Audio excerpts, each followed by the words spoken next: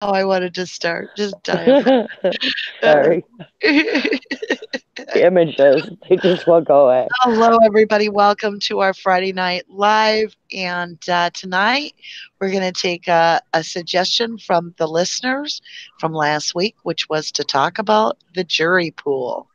And we have a lot of information. The researchers have been working all week, and we have a lot to cover on that.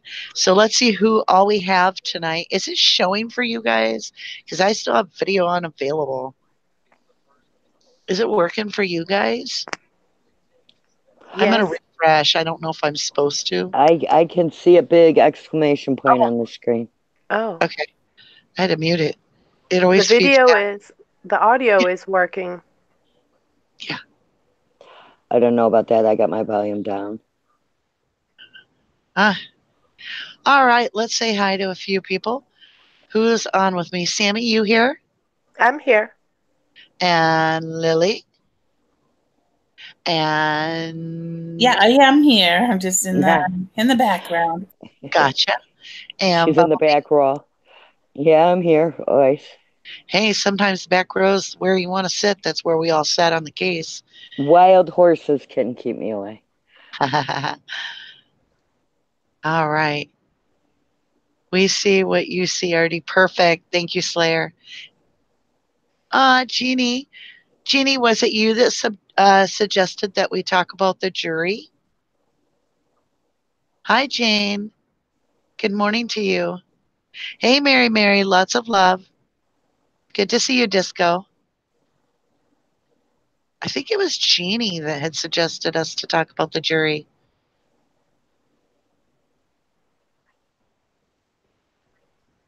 I'm just kind of waiting to see if she answers back. She may be off already. She said she'll Yeah, be back. she's probably doing something, trying to hurry to get here or something. All right. No? Okay. Someone in the listening crowd, maybe it was Mary, I'm not sure, but someone suggested that we um, look into the jury itself. And so the researchers this week have had their heads down at their desk, and not only are they doing their normal work on the mini MaM, the daily reads and stuff, but they're also gathered some great information and source material on different aspects of the jury. So we'll be talking about things from how they pick jurors to how many are allowed, and each individual juror as much as we can find out. Most of the juror names are still suppressed for their protection. We've had a couple jurors on their own come up. Um, yeah, yeah, Janie's got it right because one juror regretted leaving. Yeah. So we're just going to dig into it a little bit. What, BB, on the jury itself and the trial, what do you think is the most outstanding fact that you have personally come across about the jury, I, the Avery trial, I, or Dassey I, trial for that matter? well, I had to say it would be the part-time deputy sheriff Manitowoc deputy sheriff that was on the jury, and also the guy whose wife worked got reinstated for at the clerk of court's office while he was on the jury. And then Sammy has found one where a wife whose husband worked in the clerk of court's office also. Okay. Sammy, so you also were doing some researching. Hold on 1 minute. David Vinyl says, looking at the jury, that's what Uncover Mother did. Ah, very good, very good. Yeah, I think it's worth looking into. Um, and a lot of the information that we have, we've tried to remember to grab the source that we grabbed it from. So we'll be sharing links. I'll try to remember to put the links pasted in the live chat so you can click and read the full article. Some are newspapers, some are Reddit. I know we get a little bit of heat because we seem to like Reddit. I like it because they show their work on Reddit a lot. it gives us And it makes it easier to be able to give credit to somebody who allowed you, the information that you didn't have. right? Absolutely. Now, Jane made mention I heard Pagel visited too. We absolutely have proof of that and the details of that. Gamer Girl says totally worth looking into. Absolutely. Good morning, Tony. Dr. Silkman's in that house. Woo, woo. Oh, yeah. All right, you guys. So, what we did, I got home from work today. I opened up PowerPoint and I basically went through what the team has researched. I grabbed it all and put it all together in a PowerPoint, just kind of like in a cut and paste, cut and paste. That's awesome. I'm glad to hear that I said your name right. David, I have a hard time with names after reading the CASO. There's times I'm like, what are they making these names up? At least I straight up murdered the names, so you're better than me. Well, what talking about names real quick, I know it's completely off the subject, but what's funny is, I have two sons. I've mentioned that before that live with me still. So I have an adult son, but he's already grown up and has his own life. So the two that live with me, I got them each a kitten. And this is how night and day kids can be. I asked this one, what are you going to name your kitten? Well, I'm going to name this kitten of mine Sir Wilhelm. And I'm like, what? And he's like, Sir Wilhelm. Well, I call it Willie because I can't do that. The other one, I'm like, what are you going to name your kid? Rick. I'm like, you're going to name your cat Rick. So we have Sir Wilhelm and Rick. And I thought, what unusual name, Wilhelm. Then I go to read the CASO, and there's the guy's name is in there is Wilhelm. And I'm like, they're making this up. They're watching my life and they're just making stuff up or something. Oh my God, it was so funny. Okay, guys. So, hi, Sheila. How are you? Let's grab the PowerPoint. So, this is something that Sammy, you were able to find, which is a blurred out version of the courtroom jury list. Now, Sammy, explain to me again. I mean, I know, because I asked you, but explain to the listeners when you found this, what you went through and why they blurred it out and so forth. Well, first of all, when I read, it was an article, and they were discussing how some of the jurors had come forward saying, there was unfair play, basically, that this needed a redo. They needed a retrial. So somewhere in that article, I found they had this photo, and because they called every juror and asked for permission to be able to display this document, they couldn't get everyone's permission, therefore it was blurred out. I'm trying to look to see here real quick, like there is at the bottom of that page is going to show on Milwaukee.com LLC. Okay. So and that's how I found the article. Mm-hmm. Okay. One of the things that I had found and I had shared with the researchers at the beginning of the week was a memo, a defendant's memo on examples of pre-judicial, pretrial publicity that hurt the case so badly. So let me see. So if you'll bear with me for a minute or two, what I'm going to do is let me grab this link. And this way, if you want to read with us, you can copy it. And now I'll go to the chat. Here we are. Okay, I've entered it for you guys. I just want to hit a couple places on here. By no means are we going to have time to completely go through this entire document. But it's a very good example of why Steven didn't get a fair trial. So even in just the introduction, this is the defendant's memorandum on examples of pre-judicial pretrial publicity. So Steven Avery has assembled a sample of massive pretrial publicity in this case and submitted that to the court without objection from the state in the form of 24 DVDs of television coverage of the investigation into Teresa Halbach's disappearance and the prosecution, and 2 bankers' boxes of photocopies of newspaper articles, teleprompter scripts, radio broadcasts, and comment on the case from websites.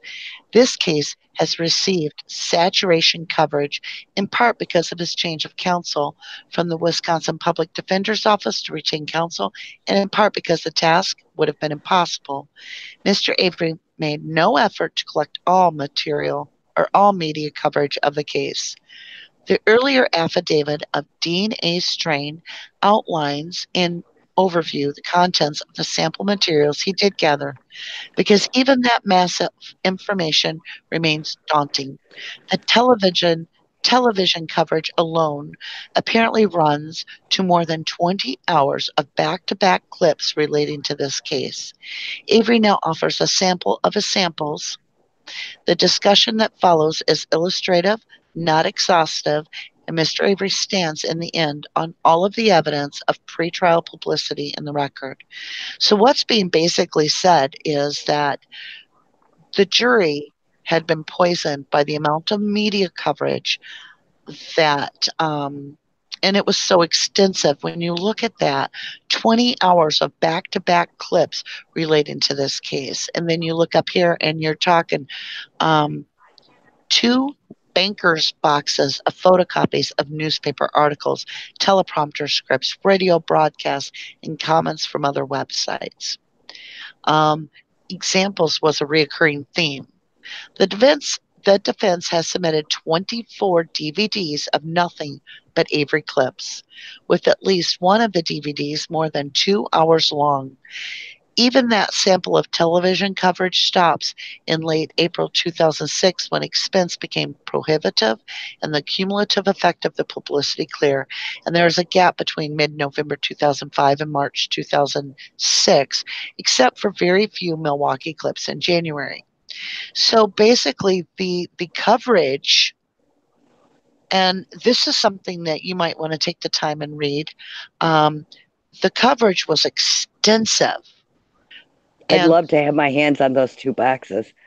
Oh, I know, right? Yeah. Just saying.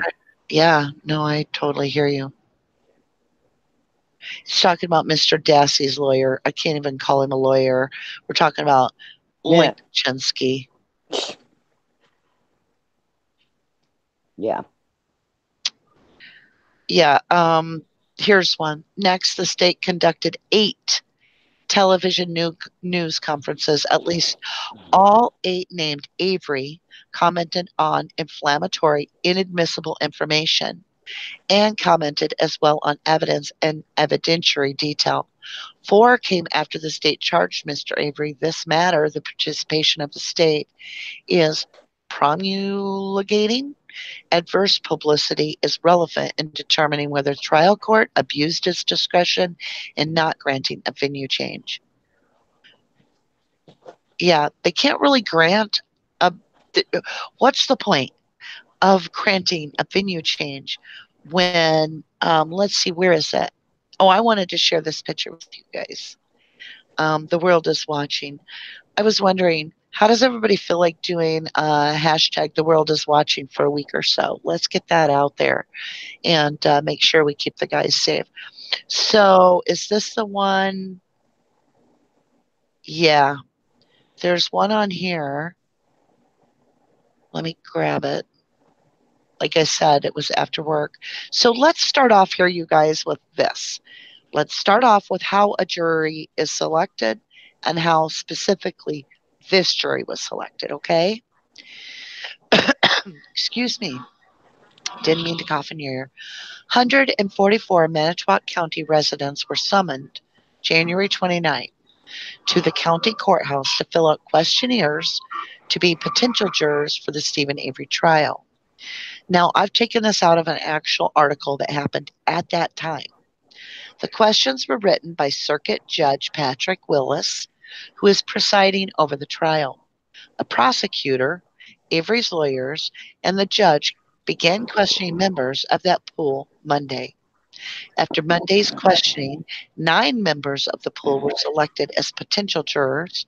Once that number reaches 30, perhaps today or Wednesday, prosecutors and Avery's lawyers will each be able to remove 7 potential jurors. That will leave 16 jurors to hear the case. 12 jurors will be chosen to deliberate on verdicts, and 4 will be designated as alternates. Now, something in my reading that I came across was that all 16 jurors in this case, it's led allegedly. I'll say this because like BB's gonna get him. BB, I'll give you a minute to address this statement in just a second because I know you have an ace to play. So, and I respect that. But let me just say, so the 16 jurors would not have technically known which one of them was going to be in the deliberation. So all 16 have to pay complete attention because they may be selected at the end to deliberate as a juror with weight, and the vote counts. But what they're saying is 4 will be designated as alternatives, and they may have to fulfill a juror's spot. So, BB, do you think that's true? Do you think all 16 did? No, I assure you that those 3 that I brought up earlier knew that they were going to get picked. I assure you, especially the guy who works as a part-time sheriff for the Manitowoc County Police. As a volunteer guy whose dad wasn't his father also on the force full time or something? No, the dad is his son is something else too for Manitowoc also. But the dad is the one who was the juror, and Carl something with the W. I don't have my thing in front of me at the moment. I got it. Carl Wardman. Yeah, him. Yeah, I assure you, he knew he was going to get picked. He had to be there deliberately. They knew he was a sheriff. Come on. Yeah, I can say his name because he went to interviews and did, stuff with the newspaper reporters to just kind of boast, I guess. I don't know. It's what it sounded like. Well, and his son is a supervisor. His son worked as a MCSD, which is a Manitowoc County Sheriff Department supervisor, and was a sergeant during the trial. Mm-hmm. And Daddy, who's the volunteer one. Yeah. And somewhere there was a newspaper article. I didn't wind up getting that. Sorry. But there was something about that his daddy wasn't just like a once in a while volunteer, like he volunteered all the time. Right. Yeah. Okay. And then let me see. There was a mystery juror that stated it was a compromised verdict and that the jurors traded votes. And this juror was fearful for his own safety. So in the book, Illusion of Justice, Inside Making a Murderer, we have Judge Willis also refused to remove a juror who revealed halfway through the trial that contrary to her sworn jury questionnaire, she really was acquainted with Manitowoc County Sheriff's Office Detective Remaker and a frequent partner of 2 central figures in the Avery evidence drama, James Leake and Colburn, who were both at the scene when virtually every piece of incriminating evidence was found. She admitted she previously sat on a jury that rendered a civil verdict for Remaker of more than $100,000, which clearly indicated that the jury had judged his credibility favorable. Well, see, they're straight up stacking the jury pool. Yeah. They really I mean, there's no way this is an accident. They're straight up stacking the jury pool. Yeah, this is no accident by any means. And I wanted to mention really, really quick, you mentioned the anonymous juror, the articles that I read on this person who stated they believe Avery was framed by the law enforcement and they cast a guilty vote because they feared for their personal safety back then, but is willing, if Avery does get a new trial, to participate as a source. Very good. Now, BB, you were talking about... And these are just the people that we've been able to find out about, because most of them names are all blacked out and you can't find out about it. So these are just a handful of people. Now, what's in the rest of the pile?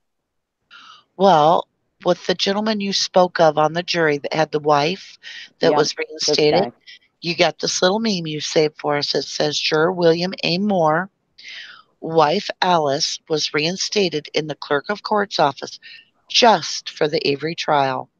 Conflict of interest. I wish I had a big stamp. I could be like, stamp.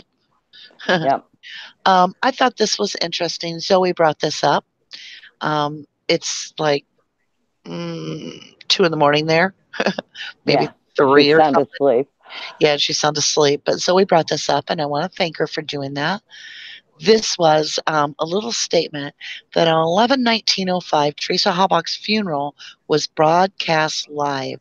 It was heart-rending material, obviously inappropriate for consideration by the jury veneer. The court presumably would not seat a juror who knew Miss Halbach or her family well enough to attend her funeral. By television, though, now thousands had the experience of attending the funeral. Oh, and you can still find that online, by the way. Right. The funeral, I've seen it. Yeah. So even I've seen it. So I went and grabbed a couple of links out of Discord, out of the lab, that the researchers had dropped us. One of them was this one. It's talking about Steven Avery cops, which they believe jury tampered. So here's how. Now I grabbed the link. I'm going to highlight it and I'm going to paste it because this is an incredible article. We would end up doing the whole live on this article if we had the time, but we don't. So I'm going to share this link so that you have it yourself to be able to look up what we're reading. So let me go back and grab this little tidbit. Where am I? There we go. So many windows. Okay. So I think this one is four boards long. So Making a Murder chief investigators mingled with Steven Avery and Brendan Dassey's juries during their trials. Even going up to a juror's hotel room and showing up at a private dinner at a restaurant. Okay, so an exclusive interview, Avery juror Richard Malier reveals that the sheriff in charge of Teresa Halbach's murder investigation turned up unannounced at a juror's private dinner to give them permission to drink alcohol. According to what Jerry Buting told me after, if he'd known that Pagel was in my hotel room, he would have called a mistrial. The only person who had business to be in my hotel room is the bailiff. And he goes on, the story goes on to say, the reporter says, Malier was allowed home and was discharged from the jury. So there was this accident that took place when he called home. And it was his daughter. So they said, yeah, you can go. But Avery's former lawyer, Buting, says that the two incidences were enough to cause a mistrial. There was no reason for Pagel to show up, quoted Buting. Quote, also, at the time, the explanation was that Pagel came by just to say, yes, the jurors can have a drink as long as they aren't deliberating. He goes on to say he shouldn't have done it. He could have just sent a message, and there's no reason for him to come into Malier's room. He says the reason you keep them completely separate from people involved in the investigation is undue influence on the jury, spoken or unspoken, and there's grounds for a mistrial here. So he goes on to say judges aren't even meant to have contact with them, so what the heck is this? He may say there was no influence, but who knows? This isn't the only strange case of the police interference with the jury deliberations. Deputy Sheriff Mila Prang and Detective Dave Remaker were both in charge of ensuring no one could interfere with Avery's nephew and co-accused Brendan Dassey's jury. Yet Prang allowed her husband to deliver them pizza, then serve drinks for 3.5 hours from 9 p.m. till 12:30 a.m. According to the police report in the incident, this was because there were, quote, no waitresses around. Prang and Remeter were reprimanded by bosses, with Remeter given a warning and Prang a 1-day suspension. So here's the paperwork to back that up. And I'm going to grab this. I think I did share this already, but I'm going to post it one more time for you guys, and we'll catch some thoughts on this from the crowd. So let's go listen, see what has been said.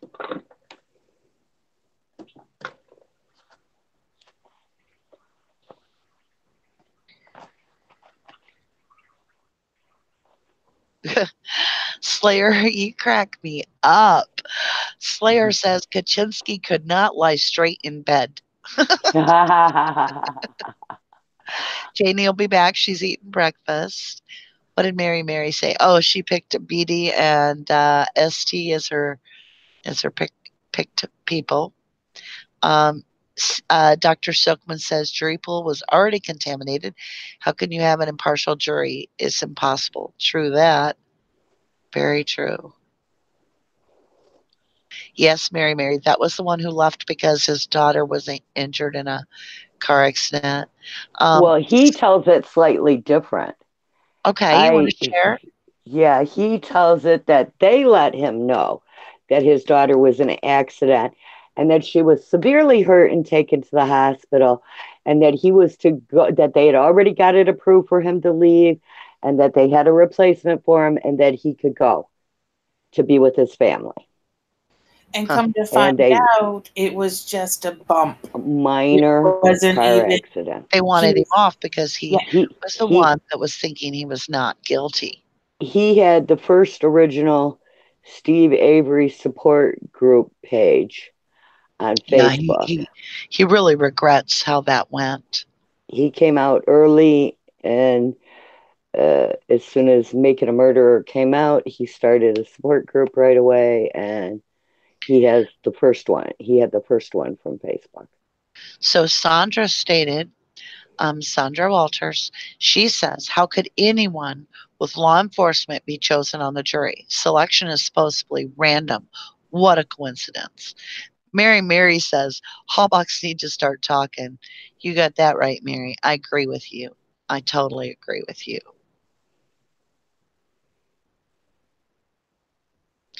Janie says, I think the whole thing was definitely rigged. And she says he's also said he wished he hadn't left, and said before he left, 7 of them believed he was innocent. It's heartbreaking, isn't it? Yeah.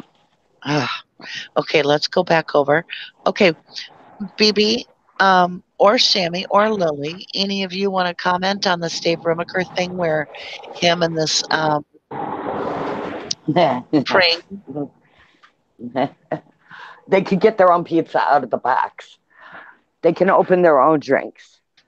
Yeah. Yeah. I think it's just more collusion. Was dropped off. What do you think?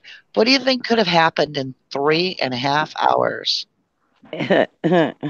We're going to get these bastards now, aren't we? Right? We're going to get this right, aren't we? You don't want to be responsible for letting this murderer, rapist and murderer. What do you think people are going to think of you out there? And this coming from a man who probably had a gun on his side too, in the room with you. Good point. So here you got a guy, law enforcement.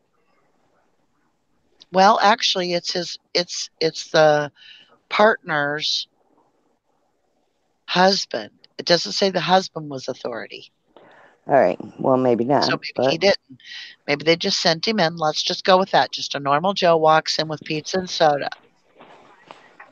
What do you think was said, Sammy? Do you know what I could do to somebody in let me tell 3 you hours? what. It doesn't. You don't have to say it in so many words. Just allowing someone else to be aware of the fact that you are either connected or related somehow to law enforcement, and you basically all have this in the bag, and this is how it's going to go, and you leave it at that, it's intimidating. Yeah, to intimidate. There's been a study that you can convince somebody that didn't do something, that they committed a small crime in 3.5 hours' time. Right. Well, rest assured, there was enough known about each and every juror, and it looks like a good portion of them were already basically tied into law enforcement, however you want to put it. So they pretty much had this licked. Right. I don't know. It's just the way I feel about it. I honestly think that even with the even if we wouldn't have had anybody wrong on the jury that we shouldn't have had, I still think the fact that Kratz told the lies that he told to the jury, they would have probably bought it. Yeah. He's quite the storyteller, that one. Mm-hmm. Indeed. In fact, hold on a minute.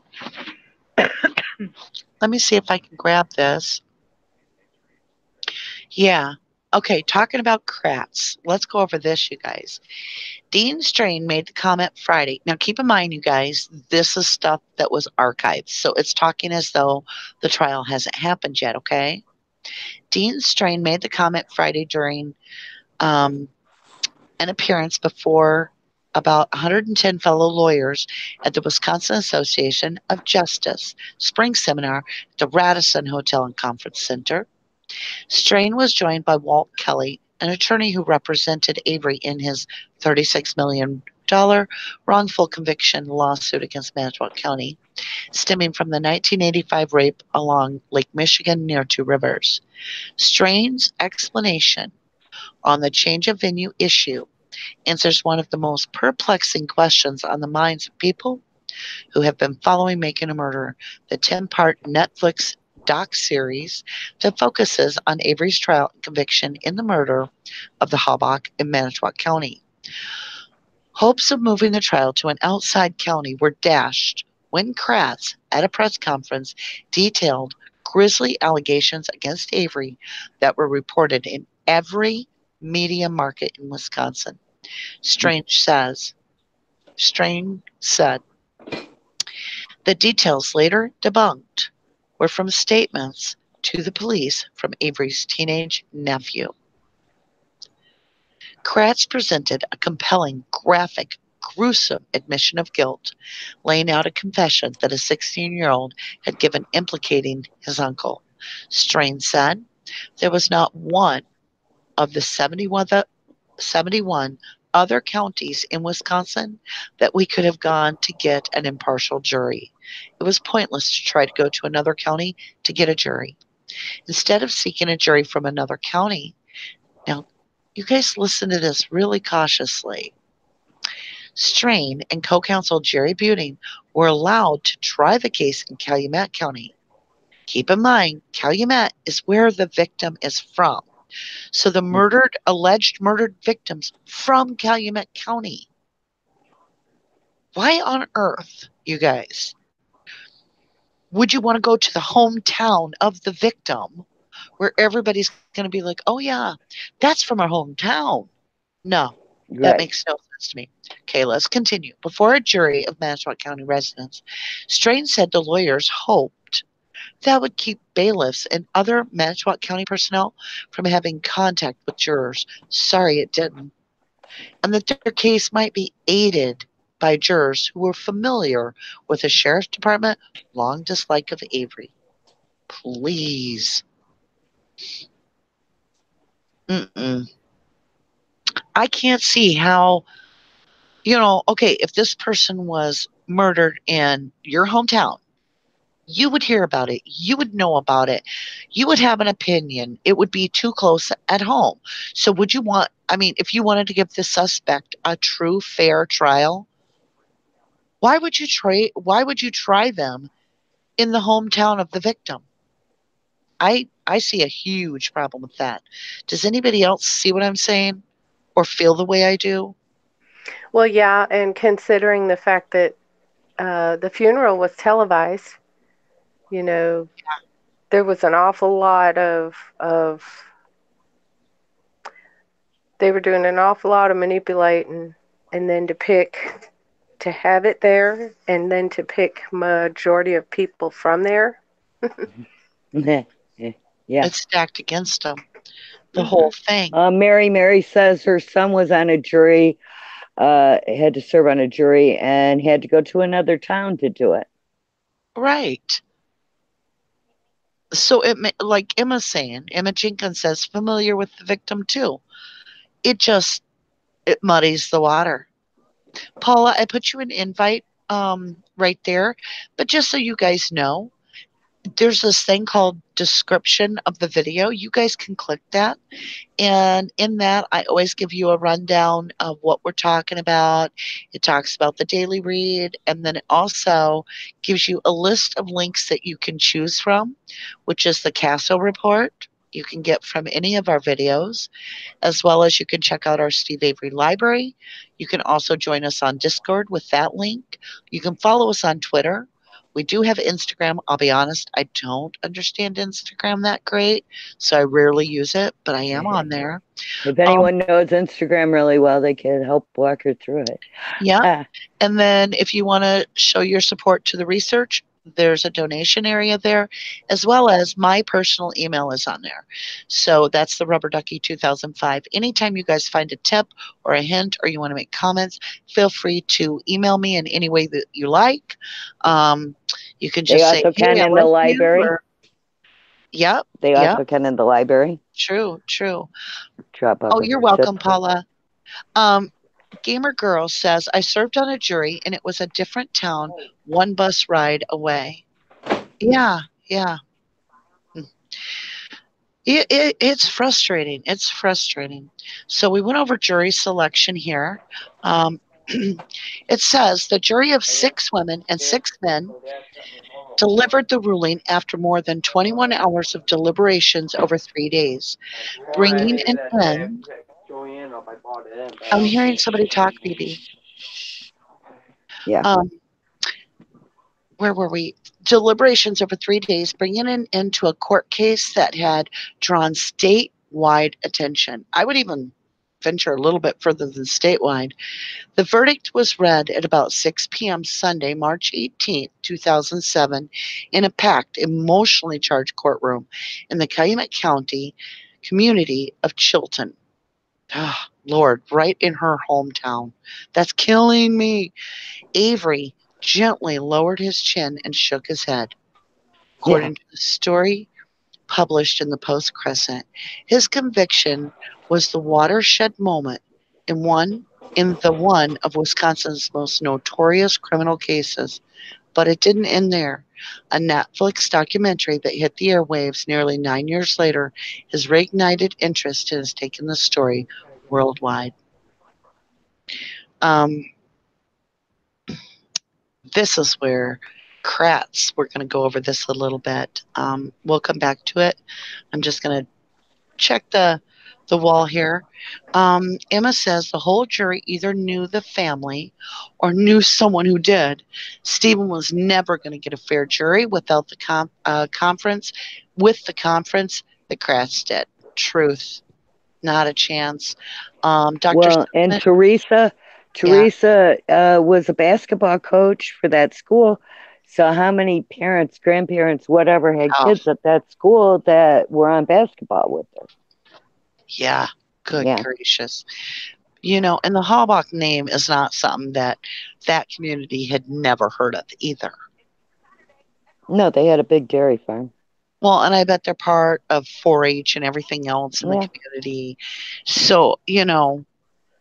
Well, now on the document that Zoe shared, it gave their locations, like their hometown, and there are 6 or 8 that are Manitowoc and like 3 that are Two Rivers.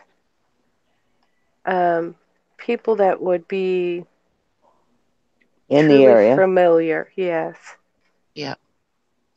Whether it be they're familiar with the family, familiar with the story, familiar with the name, the farm, you know, driving past the farm. Oh yeah, there's that Hallenbach's place. Yeah. And we have the opportunity to, at that time, to really keep these people from having this kind of knowledge. Because all that was being said on the news that we were seeing before Kratz did his little song and dance was that 25-year-old freelance photographer was last seen at the Avery property. And it really didn't say much more than that she was there to photograph a van. She was there 5 minutes.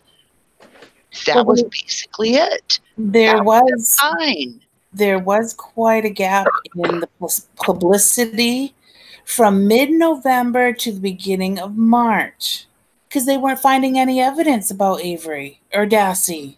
Yeah, there was nothing to really report, right? As soon as they started fabricating, they were on the air all the time. Well, Tony says the bones were crucial in this case. Eisenberg refused to commit on the pelvic bones in the gravel pit. This was done deliberately. Jury had no idea. Gamer Girl says Sweaty Sweat did a darn good job poisoning the jury pool.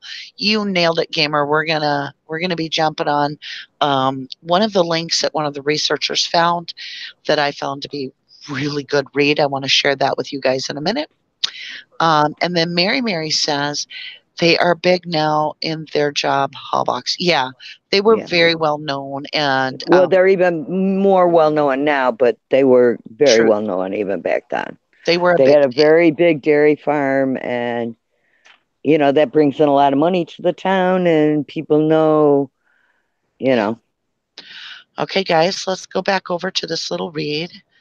This is from Post Crescent, and let me grab the link and we'll put it right in the chat for you guys. Hold on just a Jeff. If I get one window open out of a million, here we go. Okay, you guys. Yes, interfering with a jury is a crime. Yes, it is. Yes, it is. Welcome, Linda. Oh, I totally understand. They do that to me all the time. They got me going to work real early in the morning tomorrow. I hear ya. Mary says, I know, Jane, I would have had a breakdown if I was her mom. Oh, I know. Ooh, at the things KK said, yeah. Okay, you guys, let's go to that link. So Steve Avery's attorney. Now, keep in mind, I've just grabbed this little part of a large document. This part pretty much did a nutshell for me what we needed to talk about. It's a quote, and it says, in order to win Mr. Avery's conviction and exclude everyone else as the perpetrator, the state had to convince the jury that Mr. Avery alone was connected to the crime scene. Attorneys Catherine Zellner and Stephen Richards wrote in a motion filed Monday in circuit court. Now, this wasn't like this past Monday. This is an older article. Then they go on to say, to establish a crime scene linked only to Mr. Avery, the state created a narrative that Teresa Halbach was murdered in Mr. Avery's garage and burned in his burn pit. Prosecutors presented, quote, false forensic story to jurors by claiming that the bones found in the Manitowoc gravel pit weren't human. Now, Dr. Silkman has cut a new video that's going to be coming out on Monday night that's going to go into huge detail about these bones, and they are the key to this case. So don't miss that video. You will be so happy that you watched it. It's going to be in 2 parts, but we're going to release both parts at the same time. I just broke it into 2 parts, so they're a half hour each for him, and that way, for you guys, it'd be a little easier if you do need to take a break. But they go on to say that only to implicitly acknowledge that the bones were Halbach's by returning them to her family years later. And then more of the quote, the admissions of the state, the Miss Halbach's bones were in the gravel pit, changed the scene of the crime to a location which is contrary to all representations made to the jury by former Calumet County District Attorney Kenneth Kratz. To obtain Mr. Avery's conviction, they wrote, also arguing that it is also undermines confidence in the verdict against him. And yeah, confidence in the verdict. You know, we walk away hoping that our judicial system has kicked out the honest view without any interference of each individual member of the jury. However, in this case, they were fed absolute lies. It was kind of like if we would have taken today and sat down, let's say, take a bunch of fifth graders, sit them all in chairs, and then as adults, with them not having any understanding of what we're talking about, because at the time, DNA was new. I mean, they felt that, you know, even scientists were struggling to understand its full potential. And so a lot of the layman people like myself were like, DNA, don't know nothing, you know? So whatever was told to them at that point, they were trusting. They were understanding in their belief system as a juror that what they were being told obviously had to be the truth, or why would he be able to stand up there and say all this? But that's not the truth, was it? We now know that when you look at the great pools of female blood in the RAV, that King Kratz went on the nightly news, quote unquote, Yeah. great pools of female blood, where he lies. Not once, not twice. He consistently lied in this case. You If know how many times I went looking just to check and see where did I miss it? The pools of blood, and there's none. well, They're in Kratz's imagination. I distinctly recall when Kratz was telling his whole scenario, and we were sitting at our supper table, and our mouths are wide open because the story was unlike anything we'd ever heard on the news. It was so graphic and so horrific that you didn't even want to eat your supper. You were like, ugh. But what I remembered the most was he was rambling on and he was telling this story, and it was all rolling out of his mouth like, you know, poop. When out of the crowd, a bigger voice, and I want to get this because if any of us can find this interview, we could replay this a couple times and show now with hindsight how clearly Kratz lied, because one of the reporters yells out without being called. So he was calling people's name up, you know, at a press release. This reporter yelled out and he was like, where's the blood? And Kratz ignored him and took a different question. And the guy continued, where's the big amount of blood? And Kratz finally, he just kind of brushed it off. And he said, in the RAV. And then he went on about his business to answer another question. The guy said, where in the vehicle? And Kratz had to stop because he realized he was risking uncovering himself. He didn't address this. So he turned and he said, and I to this day believe that at this first moment, Jerry Pogel was like, oh crap, now we've got to come up with a pool of blood, Kratz, because this is how it was. Kratz turned, he said, yeah, pool of blood under the seat. Yeah, under the seat in the vehicle. He was reaching. He didn't know where to say the blood was. You could tell. Yeah, big pool of blood. And they were like, oh. Well, even at that moment, I remember thinking, oh, holy cow. It wasn't till 9 years later, after maybe even 10, 9 years later, I watched Making a Murderer. Then there's, 6 to 8 months of digging in well past MaM, like we are now, that I discovered that was a lie. So how do you think the jury felt?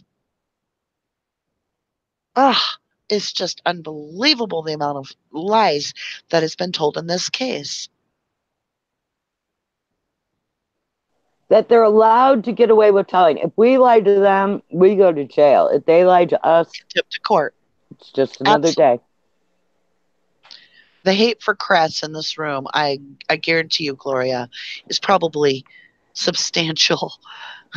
They need to start holding these people accountable and punishing them. I just heard that district attorney from the new Netflix one, Now They See Us or something, about the Central Park Five. She's in a bunch of heat for storytelling and lying and stuff in that case. Jeez. Yes. Let's see here. Slayer wrote, I saw a Texan DA say that he could never have imagined a DA give the press conference that KK gave before he saw it with his own eyes. And then Dr. Silkman wrote, Judge gave too much leeway to the state. And Sandra wrote, so they weren't human bones? Oh, yes, they were human, Sandra. They were very much human. But Gloria says, I'm going to back up. Scott Bricker says, the pool of blood flakes. Yeah, you guys remember, there are actual blood flakes that are laying on top of the carpet in the rafts. So apparently the person's blood was not absorbed by anything. And so it just dried and flaked. Yeah. Gloria said, and I'm not even going to try your last name, love. Whew. That's some good scarch guarding there. Yeah. I'm from Wisconsin, and I remember that press conference. I hate Kratz. Do you remember that, Gloria, where he was doing that, where he was leaning? The guy was like almost screaming that out, and Kratz was trying to avoid it.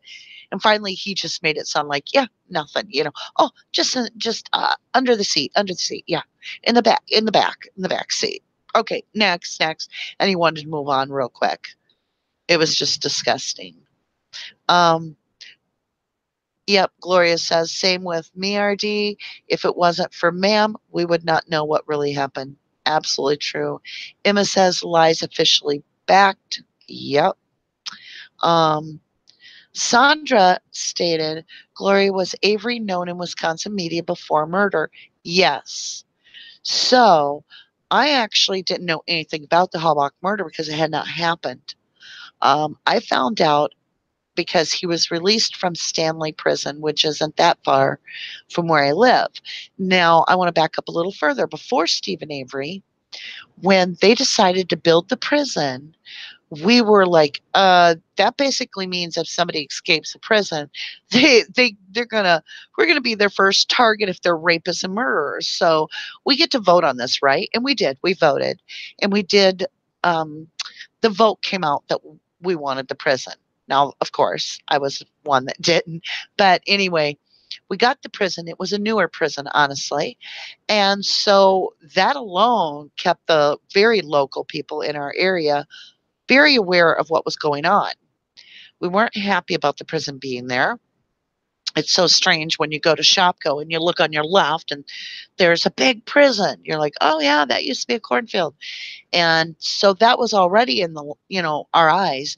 And then when the fact was that Steven Avery was exonerated and he was being released, they made big news about this in the local area. And it got bigger and bigger and bigger because what happened is that Steven Avery had been wrongfully convicted in 1985, was exonerated. But then not only did they find out that he was innocent, they found out that the local authorities in Manitowoc County had knowingly hidden information that may have freed Avery 9 years earlier. So the court case became a civil suit when the state of Wisconsin, Peg Lockenschlager, said, nope, we didn't do anything wrong. Manitowoc didn't do anything wrong. Nobody did anything wrong, Steve. You're going to get the normal $25,000. Even if they knew whatever they knew, it doesn't matter. Here's $25,000. Go on your way.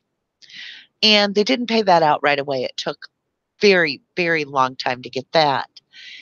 And that's how Steve bought his truck, his an F-350, I think.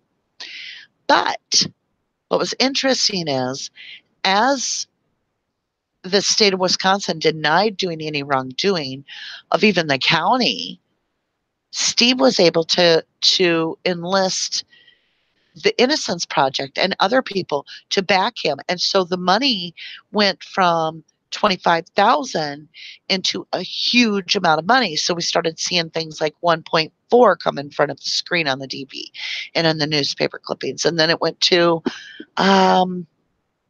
I think it went to like 8 million at one time, and then it jumped up even higher. Finally got to 18 million, and it was the talk of Wisconsin. We were like, $18 million. And Steve kept saying in front of all the public people, it's not about the money. It's about them realizing and taking accountability for doing something wrong. That's the main thing. Yet Wisconsin refused. And so it got doubled. And it was supposed to be for $2 million for every year that Steven Avery served wrongfully convicted. So we were very aware of Steven. In fact, I don't know about you, but there's others that were there. BB, you were around that time when we were kind of thinking, boy, you're getting kind of greedy, Steven, on this 36 million. I hope everything works out for you. It got to be a little bit nerve-wracking. Yeah, I remember going, can he actually get that kind of money for that? Right. Okay, let's take some crowd questions here. Let me see. I want to back up so that we get this.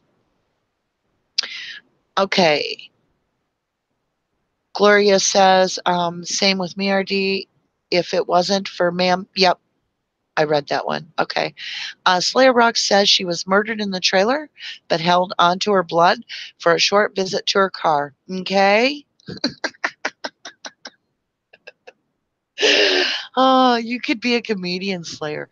Tony writes, jury was manipulated and deceived to bones and DNA. Yep.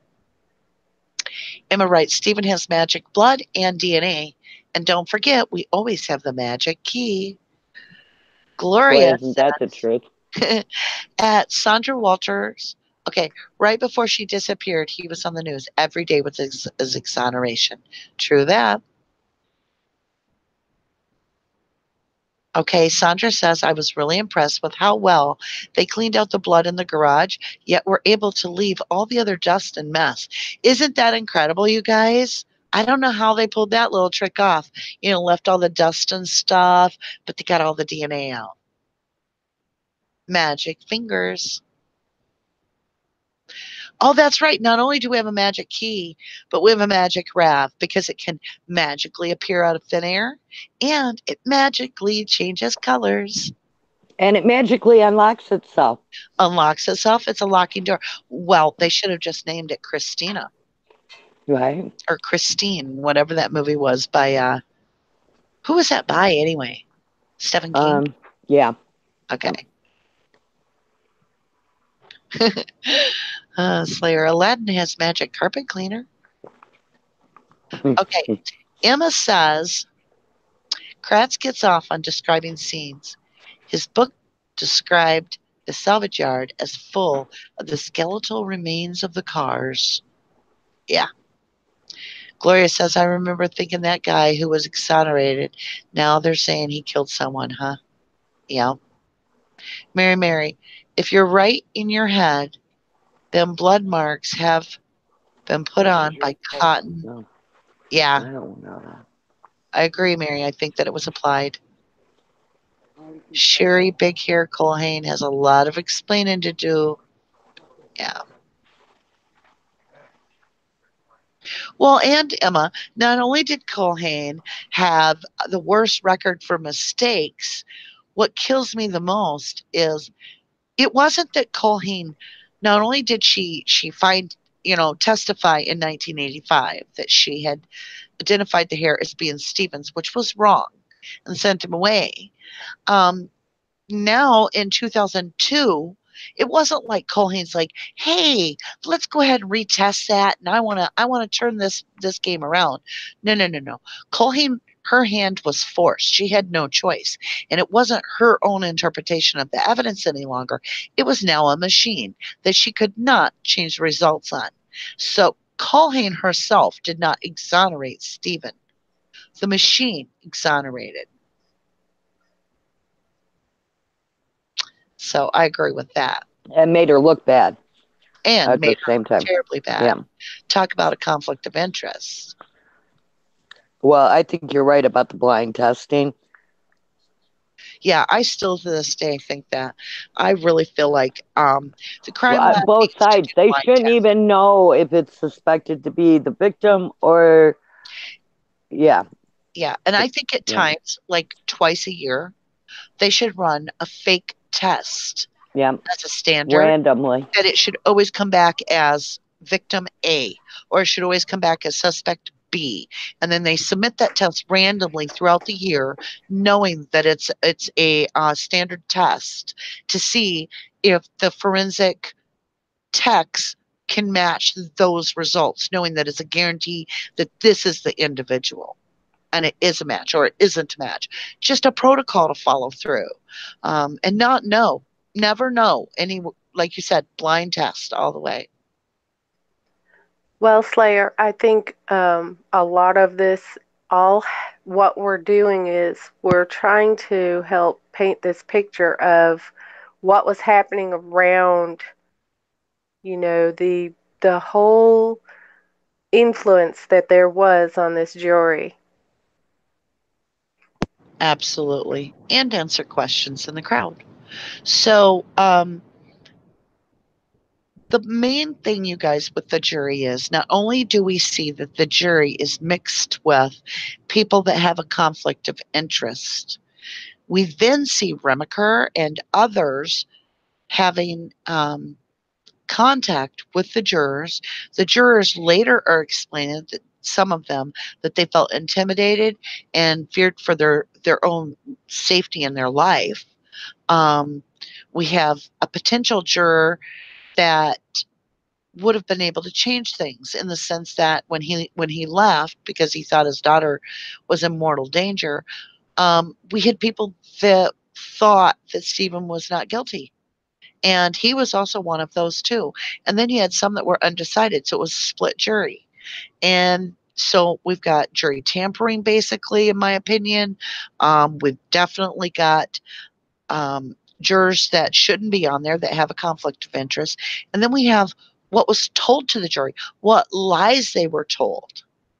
And this entire case was based on what the jury knew, what they accepted to be truth, what their perception, now I'm quoting Kratz, their perception was. It had nothing to do with the evidence. It had nothing to do with Stephen or with Brendan. It had to do with the perception of the jury. And that's why when we talk about things like the gentleman's agreement, we get infuriated.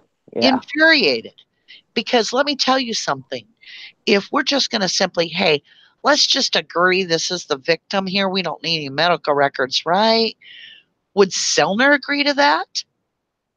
No. Heck no. Never.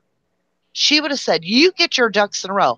You get me some medical report that shows me that's who the victim is. But that's not what we have in this case. So before the jury even is completely selected, they've already decided that they're going to have a gentleman's agreement and not even question the victim's original identity. They're just going to say, well, yeah, we're going to accept that that's a pap smear from Teresa. We're going to keep it real quiet where it came from. You know what? Let's not call it a pap smear. Let's call it an intimate sample. And let's not show any paperwork or chain of command of where that came from or how we got it. None. And why is that? Why is that? Because they're hiding something. Oh yeah. Well, nobody really represented Stephen properly. Period. No, or Brendan. No. And so this big fabricated story was put out there to the jury, and no one told them not to listen. When you're in a jury and you're sitting doing jury duty, there's going to be times where something's going to be said or even brought up that you're going to be thinking about while they're talking about it, and then there's an objection, and then it's stricken from the record, and that means you have to forget about it. Yeah, how do you forget about it? Yeah, and so there's an awful lot of manipulation and hearsay. Yeah. Mm-hmm.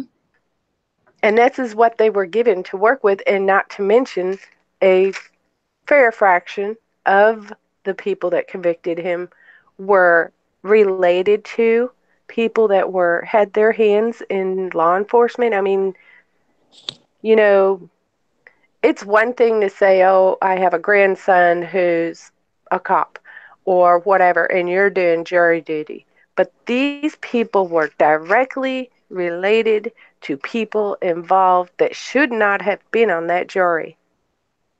I always say, if you're suing the hospital, even if the doctor didn't know and you had a heart attack right there in the emergency room and needed open heart surgery, even if the doctor didn't know that you had the lawsuit with the place, you really don't want him operating on you because there's a conflict of interest naturally.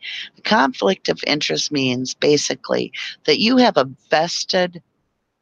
are invested in the outcome.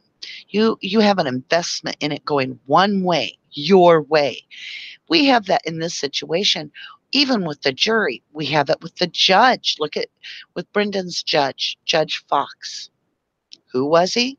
Well, he was Brendan's stepdad's family lawyer. I mean, conflict of interest seems to be a moot point when it comes to Wisconsin. And I don't get that. Do they not understand that that's like Colburn with this lawsuit? Okay. Colburn, Andrew Colburn, if you're listening, I have something to explain to you because apparently you missed third grade at this point. So I'm going to make this abundantly clear, just amply clear to you. If your county is being sued and you are directly depositioned, you put in your deposition, you will be considered to look guilty if your name appears in the case, even if you do nothing wrong. You know why? Suspicion. That's what conflict of interest is. It's a natural way that you would need to be able to have an outcome that benefits you. You can say, well, I did my job professionally. I did it right. Doesn't matter. You made a mistake when you chose to go against the grain, to swim up the river against the tide and ignore a conflict of interest. You automatically chose your own problems. You knew you were going to get looking guilty. You worked for the county that just got done screwing him over in 1985. Well, and he found all the key pieces of stuff he was in on. Yeah, between Lincoln Colburn. The key, literally. Yeah. Yeah. I always say Player Rock says they had the opportunity to get the intimate sample from Carmen Botwell's apartment. Well, they did an autopsy on her. That's how they found out that she had overdosed. So they could have got anything they needed right from the autopsy. That's right. Yeah. And I've heard from a number of people that, if when they were in Carmen's place, if they collected all the sample of stuff to take with her, they could have reintroduced that in the setup as Teresa Hallbach's items. So when Carmen went to the ER in life-saving measures or whatever, how do we know that they didn't take the samples that they needed and then introduce it as an intimate sample? In this case, we don't. You know why? It could have been anybody's pap smear. It could have been anybody's stuff. And Sherry Culhane was playing fast and loose with everything at the lab. Fast and loose, yeah. I still, at this point, you guys, I never would have thought I would say this, but I'm going to just come out and say it. There is no way Culhane accidentally, in my personal opinion, coughed on any bullet. I think when nobody was looking, she was like, okay, I need to get some Hallbach DNA on this because Fassbender said, put her in the garage or the house. And I've already figured out the key thing, but I got to figure out this bullet. I know what I'll do. I've got 2 fragments. I know I'll put the DNA on this part, but I'm going to suck on the bullet first, get my saliva all over it so they can't retest it. That way, they'll never know what kind of DNA is on the bullet. But lo and behold, times have changed, Sherry. And now we've got Zellner with experts that can put it under a very high-powered microscope. And that basically shows you're full of crap. Sherry Culhane, my personal opinion as Rubberducky is you lied. You perjured yourself, in my opinion, on the stand. And I think that you intentionally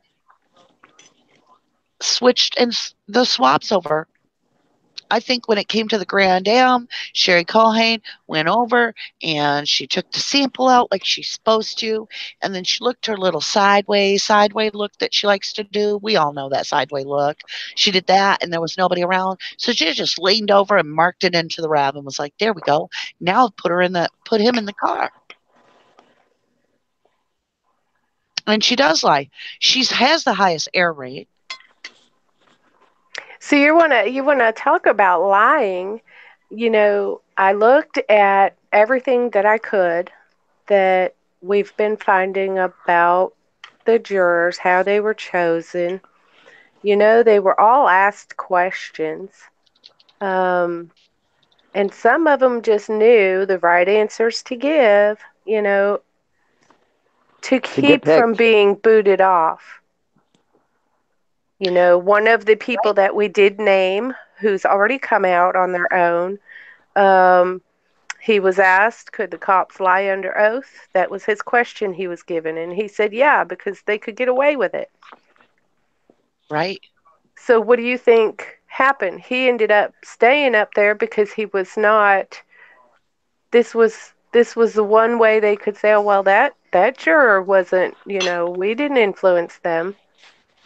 Well, Scott Bricker says, I still have a hard time believing that Stephen's lawyers were working for his best interest.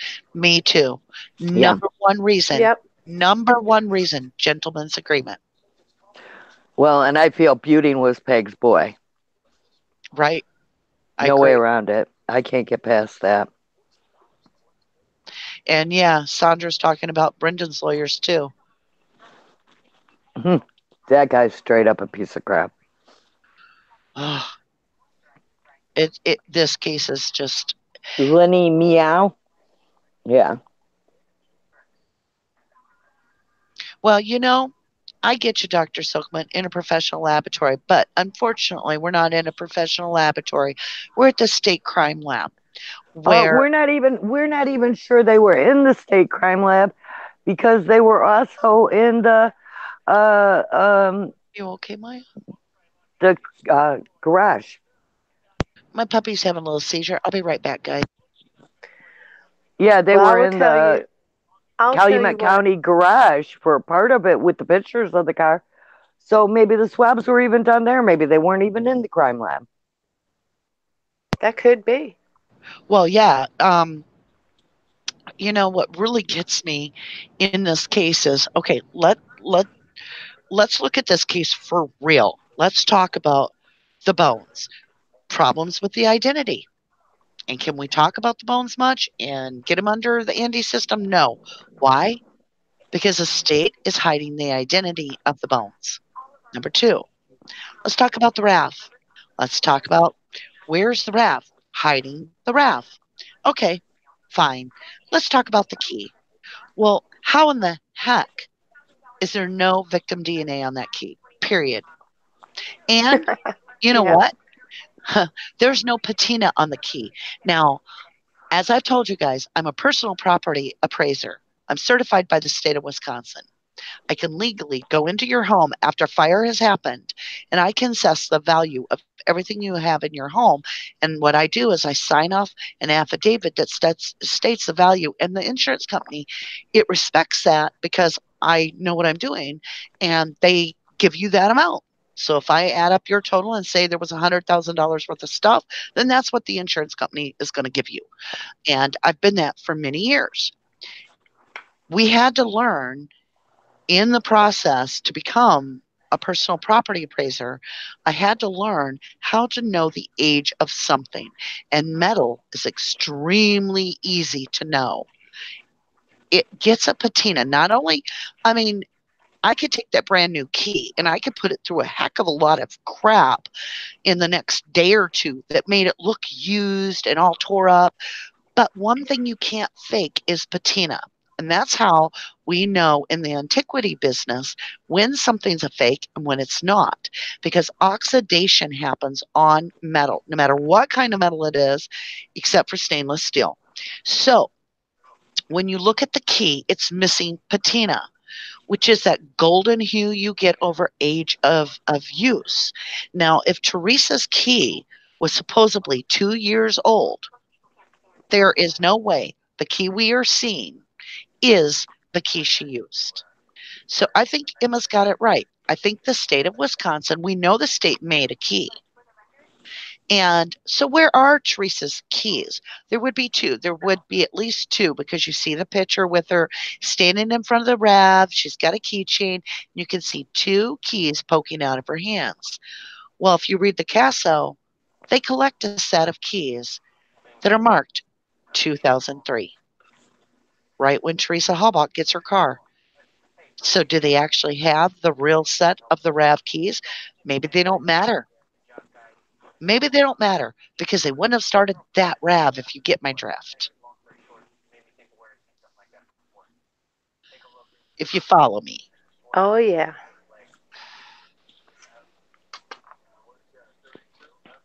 I know, Tony. I know. You're going to have to keep taking your blood pressure medicine to stay in this case. I love you. I want you to stay around for a while. Yes, Gloria, this case drives me crazy. Tony, we got to lay off the pizza. We got fake everything in this case. Slayer's got a great point. So remember, Teresa lost her lanyard or whatever, and he's saying, well, wouldn't the lanyard have to be repaired?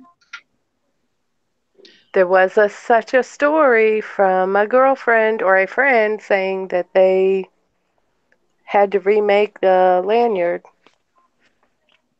Was it with duct tape? I think the sister was supposed to have gotten her the lanyard after that, though. Okay. Okay. I'm glad you because she always lost her key. Okay, let's talk about a staged event. Let's do a voting system, okay? I want to try to narrow down where everybody's sitting on this case. We're running about a half an hour away from the end. Okay. And might want to ask everybody if they have any suggestions about what they might want to know about for next week. Good point.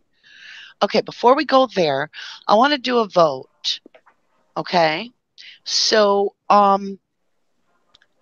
how many of you feel, do a thumbs up if you agree with my statement, or a thumbs down if you disagree. I'm just going to make a statement, and then you can thumbs up it, or you can agree with a thumbs up. You can thumbs down it if you disagree. The RAV4 that the state of Wisconsin has is Teresa Halbach's original RAV. So what I'm saying is the state of Wisconsin has a RAV4. I'm saying it is Teresa Halbach's RAV4. If you agree with the statement, show me a thumbs up. If you disagree, then you do a thumbs down. So I've got one thumbs down.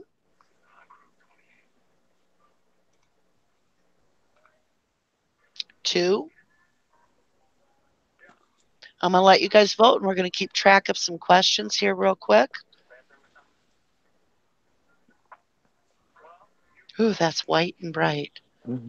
Dang, it's bright. We're going to get rid of that. So that's 4, 5 thumbs down. Okay. I'm going to write the question real quick.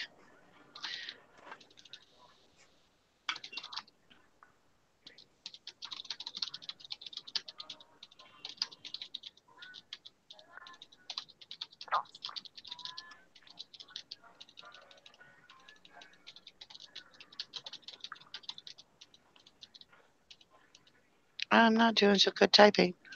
Too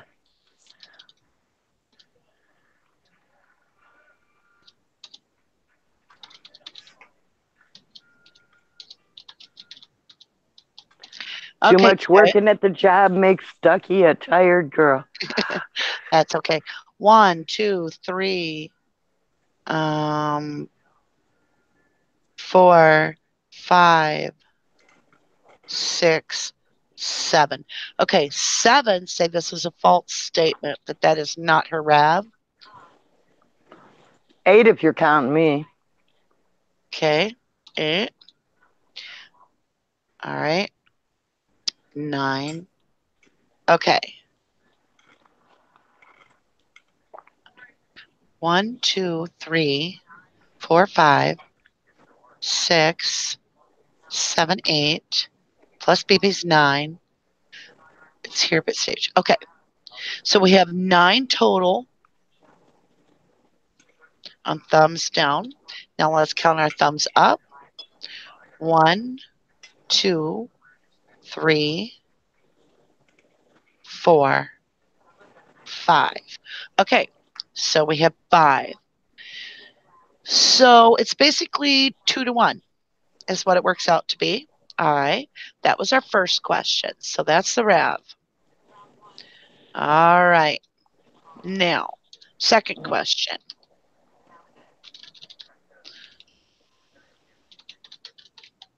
It's not even a question, it's a statement.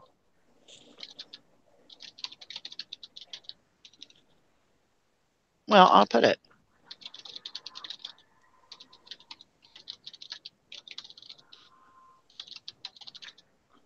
Just got another thumbs down. Okay, I can change it to 10 real quick. That way we get a true, yeah. Let me get back in there. Oops. Okay.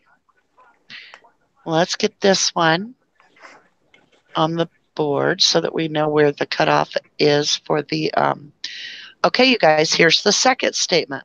We're going to do 2 or 3 of these, maybe even 4. So if you agree with the statement that I wrote, then underneath it, so that we can count it, Emma, go ahead and redo yours, please. Or just yes or no, or true or false, actually. True or false would even be better. That's the statement. And now I need you guys to vote. So you can either put true, you agree with the statement, or false, you disagree with the statement.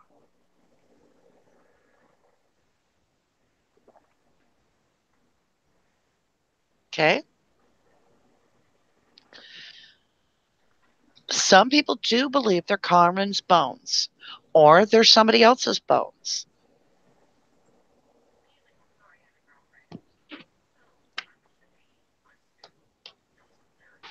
Oh, yeah, here come the votes. Oof. Sorry, you can't read it, Linda? Okay, let me read it to you. The bones that are being held by the Hallbox are Teresa's bones. That's the statement. And you can do yes, no, true, false, thumb up, or thumb down. We'll interpret it.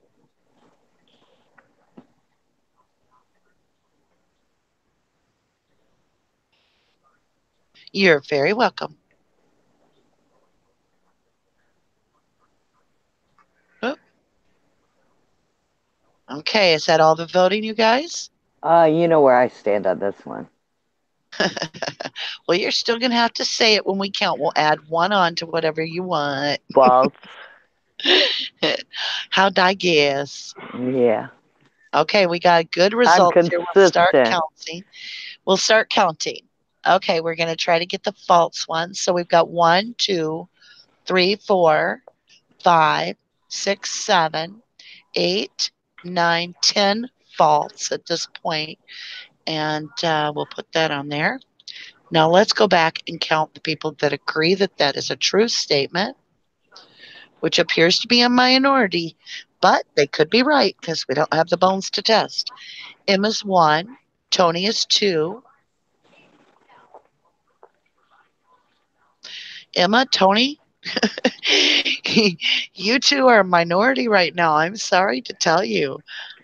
Okay, let's talk about this. The key that was found by Colborne and Link was, or I should say,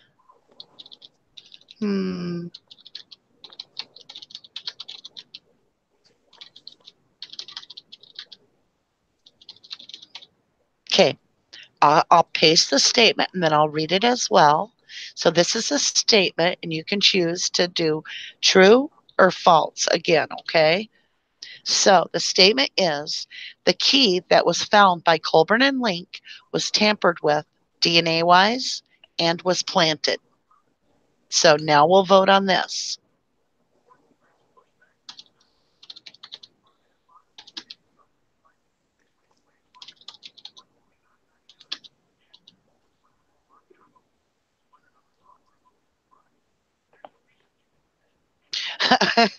Yes, yes, Slayer. The key that was brought by Colburn and Link. That's the one I'm talking about.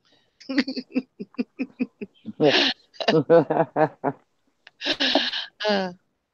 that's a good one.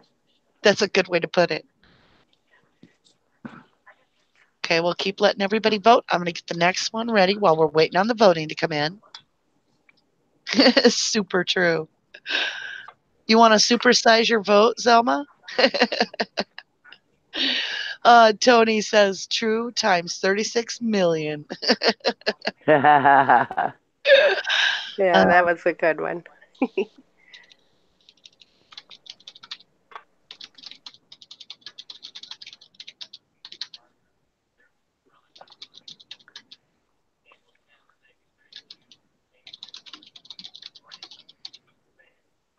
Okay, now we're gonna switch up. The next question will not be true or false.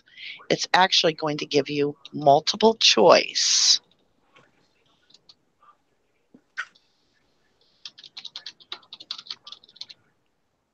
And are we counting on the other one, or are we just? Yep, I'm just letting it go for a minute. Okay, well, I believe it was both tampered with and planted. Well, first they had to make the key. Well, and then they had to smear his DNA, rub his toothbrush on it. And then they had to drop it down by his house shoes.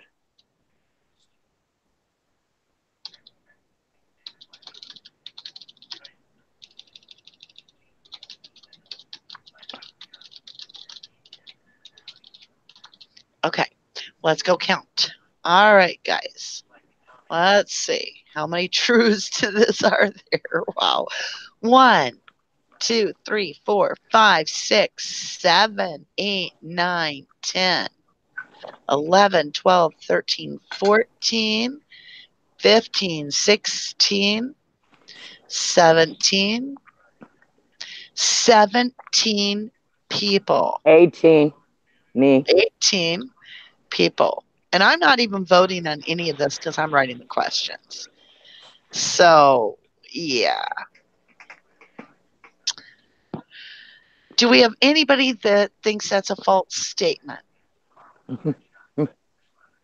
It's okay to say so. Yep, because it's absolutely your point of view and we respect it. Okay, so we have 0 on that. That's quite telling. Okay, now here is the next question.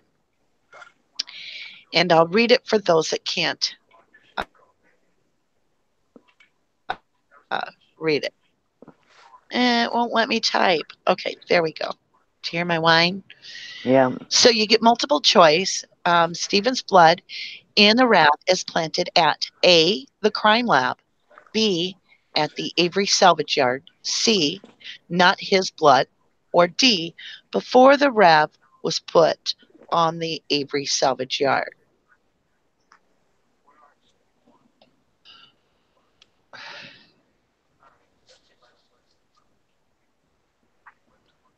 I'm just curious how many people are going to say what. It's a little bit more difficult because it is multiple choice. Baby, what's your vote? Crime lab. Okay. So BB's 1 at the crime lab. 1, 2, 3, 4, 5 B's so far.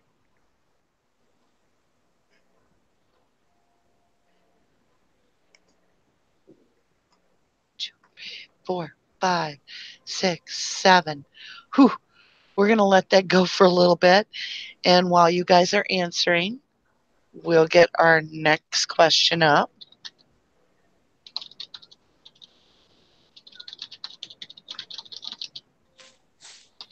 And I can't help but remember that somebody did have access to his blood prior to all of this. How good that blood was, I don't know.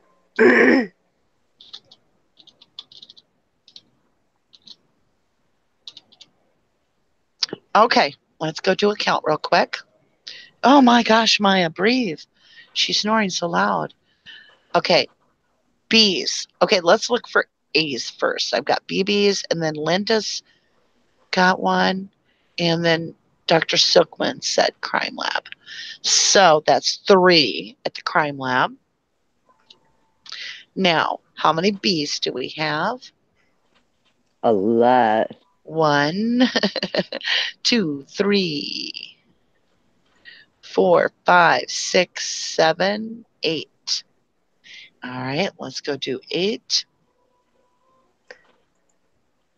I removed mine because I really can't decide. Yeah. That's fine. You can be undecided. I am. I'm so undecided.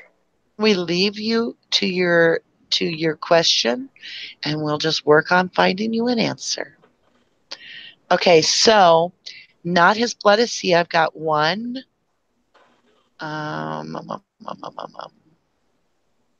1. Okay. Now let's see. Before the wrap was put, do we have any D's? We do. We've got 1. Okay, and we have 1 D. Okay. All right, now we're going to do another true or false. This is the 5th one we're going to ask. Let me copy it, and then I'll read it. And then we have 1 more after this, and then we're going to call it good. We'll do a review. And then we're going to take a poll and see what you guys want us to talk about next week. So what you need to do is, this is a true or false. If you agree with the statement, it's either yes, true, or thumbs up. The statement is, the blood in the back of the Rev is Teresa's. Okay. Now, if you disagree, you can do thumbs down, no, or false.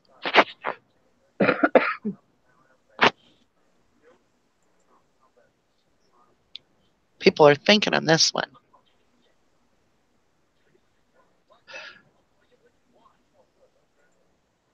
Okay, I've got 1 vote so far. 4. Okay.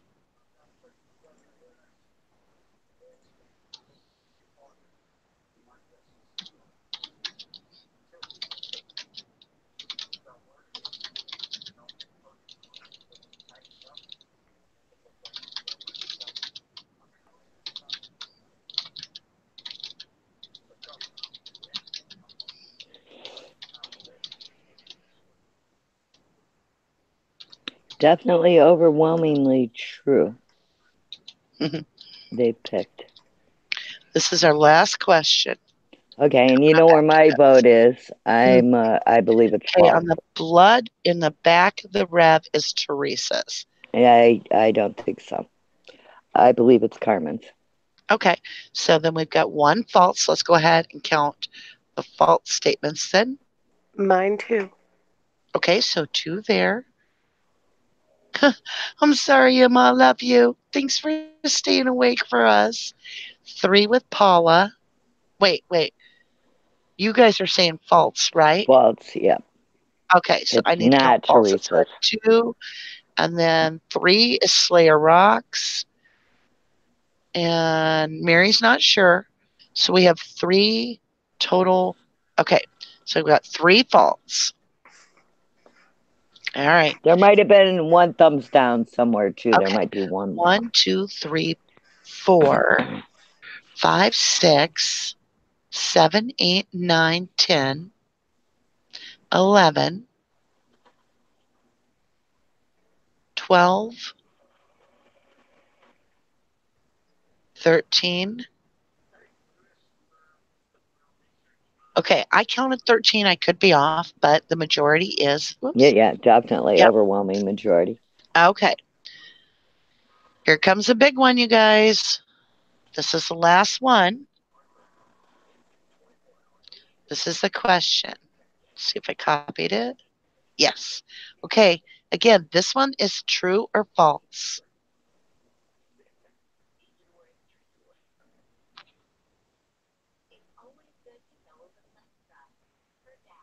I'm just kind of curious. I think it'll be a good understanding of how people feel after all the research they've done and, just to get an impression.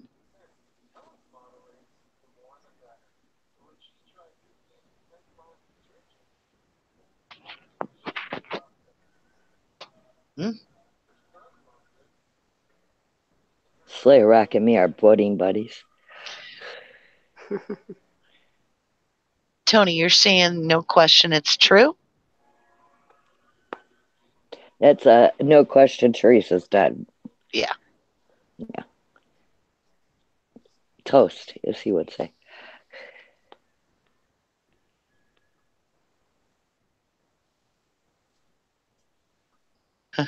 I'm with Mary. I agree with you, Mary. I'm not 100% sure on any of that. Okay, let's go ahead and start our count. We're looking for trues. 1, 2, 3, 4, 5, 6. So we've got 6 that say it's true.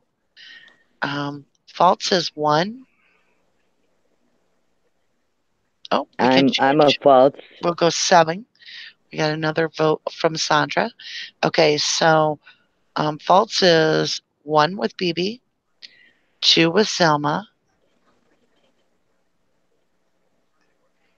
Linda's 3,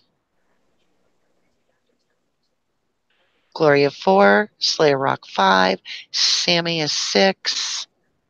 Okay, so we have 6. So, it's basically down the middle And there. you got one more true down here. I did grab that. Okay, Sandra's. All right. Yep, I got Sandra's. Okay, you guys, let's do a little review here. So, if we were the jury, okay, this is where we would sit. The RAV that the state of Wisconsin has is Teresa Halbach's real RAV4. The count is in, and false wins by half. So according to over half of us, the majority, 10-5, say that the RAV that the state has is not Teresa's real RAV4. The bones that are being held by the Halbachs are Teresa's bones. Only 2 people believe that it's Teresa's bones. The rest of us do not believe it's Teresa's bones. So by far, the majority do not believe that's Teresa's real RAV, and by far, they do not believe that that's Teresa's bones that the Halbachs have. The key that was found by Colburn and Link was tampered with DNA and was planted. 18 feel that's true. So that means that the majority believes that the key was planted, that the bones aren't Teresa's, and that the state doesn't have the right RAV. Steven's blood in the RAV is planted at the crime lab, the Avery salvage yard. It's not his blood, or before the RAV was put on the salvage yard. By far, majority says that it was planted in when it was at Avery salvage yard. And number 5, the blood in the back of the RAV is Teresa's. 13 do believe that that is true, and there are 3 people that do not believe it is hers. So I have a question for all of us that are saying, well, yeah, that's Teresa's blood in the back of the RAV.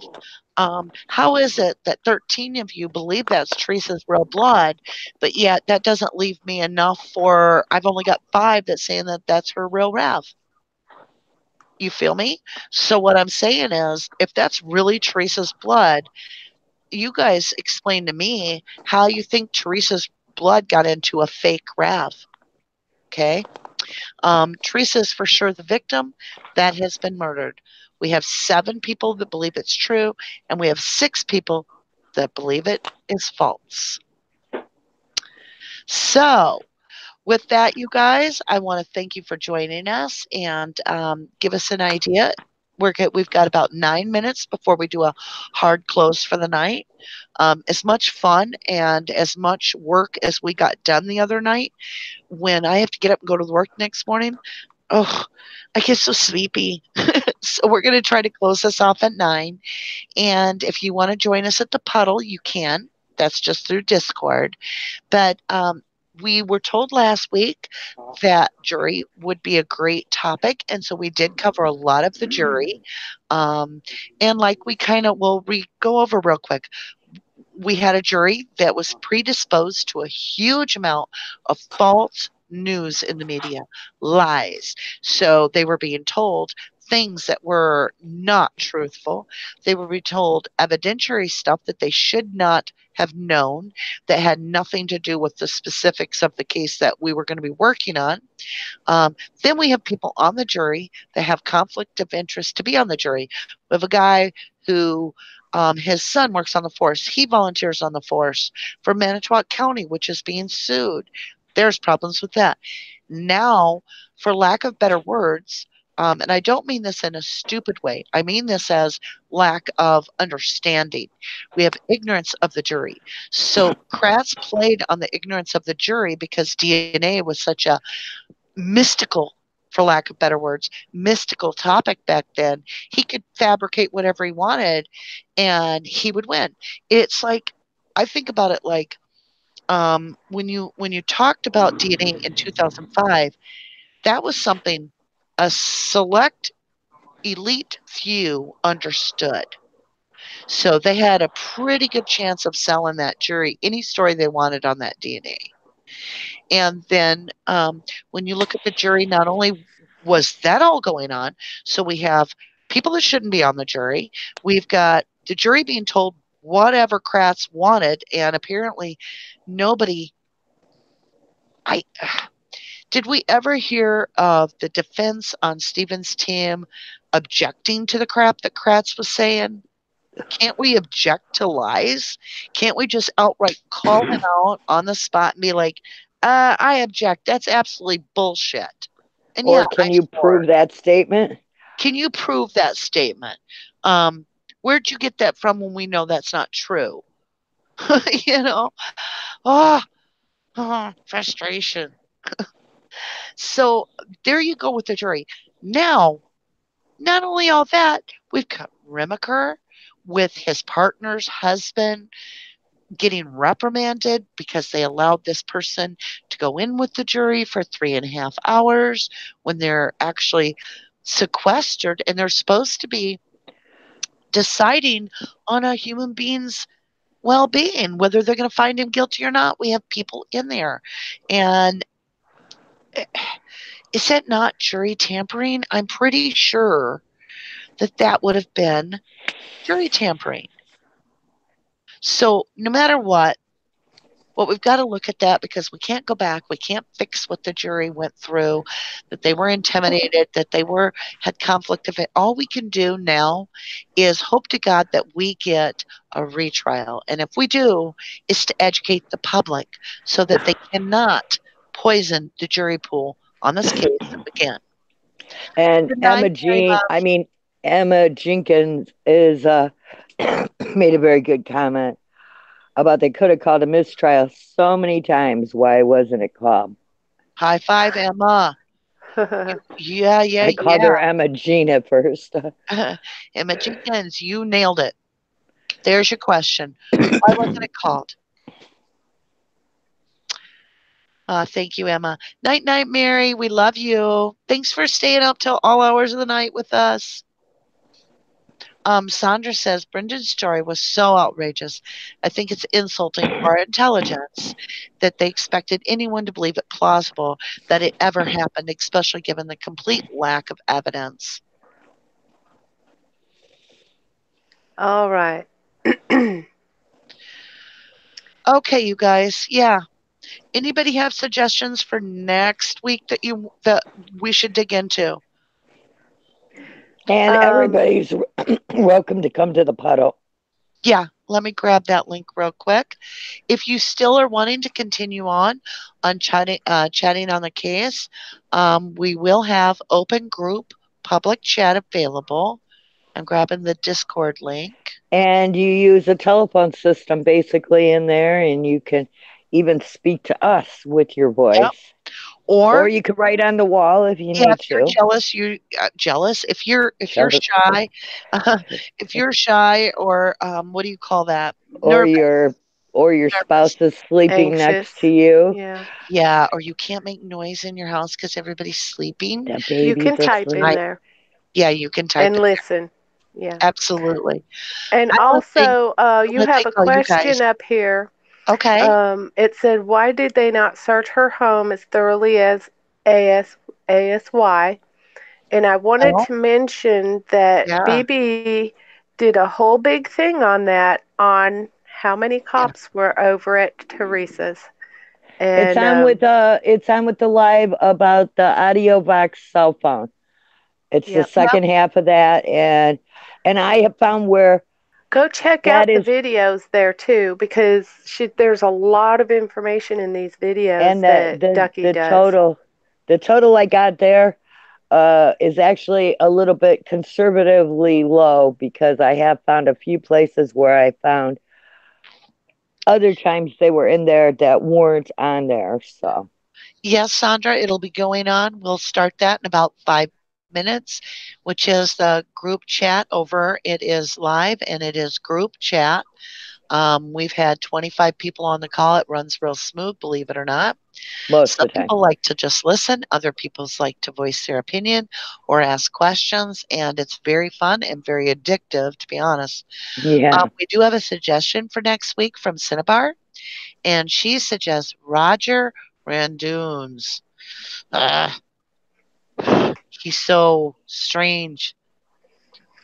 Roger Randoons is a gentleman that was reportedly alleged that he admitted that he killed Teresa Halbach when she had a flat tire. So the documents on that are still sealed, even though he's been dead for more than 10 years. So we would not be able to get any of that information. Slayer go ahead. Go ahead. No, I'm listening. Oh no, please do. I talk so much. Some laws I've noticed around here have changed when there's records, whether they have to do with crimes or arrest records or even death. Around here, they've changed where it could be 25 years before it becomes public records anymore. Yeah, that means they're not following the Freedom of Information Act. Yeah, well, they obviously don't care. It's changing. So, yeah. Right. Okay. Slayer says, how feasible is it that Carmen's blood and bones are the basis of this case? Slayer, I'm going to tell you, I'm with you. I really honestly have looked at this. I do have some information I cannot give out at this point that would make it possible that the intimate sample could have come from Carmen. So, any of it could. They did an autopsy. They took tox screens on her. They proved that she died of an overdose.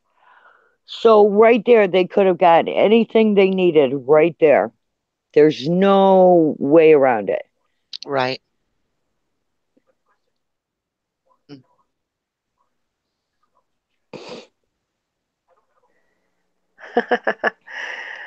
So it is now, I hate to say it, 9:00. It is that time, you guys. So it's time for Rubberducky saying. Yeah. And before I say that, I want to say thank you to all the researchers that worked all week on getting this information about the jury. So that's Sammy and BB and Zoe and Tony and everybody. And Lily, all the work you guys did helped me. I came in from work. I was able to read through everything you guys had, put a little board together and share that. Carmen Botwell is the girl who died on the 3rd in Manitowoc. True. You reading that? Yeah. Okay. Yeah, okay. Go ahead. And then I want to thank everybody for joining us. I know some of it, like you said, 3 a.m. Oof. That's amazing that you guys stay with us on all these chats and stuff. Thank you so much from the bottom of our heart. And thank you for bringing worldwide awareness for Brendan and Stephen and keeping them safe. And much love to all of you. Okay, it's time. 1, 2, 3. If you If you didn't do didn't the do the crime, crime, you shouldn't do the shouldn't do time. the time. Thank you guys. Have a wonderful weekend. And thank you, everyone. Look forward to Monday night. We're going to have a wonderful double showing of videos from Dr. Silkman. And you're not going to want to miss this, you guys. It is incredible. So I can't wait to share that with you guys. And the work that he put into it is phenomenal. The sources are all there for you. So hope to see you on that. And then next week, we start with the CASO read again. We're nearing the halfway point. I don't know what we're going to do when we reach the halfway point. Maybe celebrate or something. Also, the mini MAMs are still coming out. We're on week 7 coming up. We do have some special things I can't tell you now, but we have some amazing surprises coming up for you at the end of next week and the beginning of the following week. So this month is going to be rocking and rolling in this case. A lot of wonderful stuff. For those of you that are not familiar, there is also the Steven Avery Library, the RD Steven Avery Library. Let me grab a link to that real quick. I'll just copy it right here. All these links are available for you in the description of all of our videos. So there you are. Love you guys. Have a great night, and thank you so much.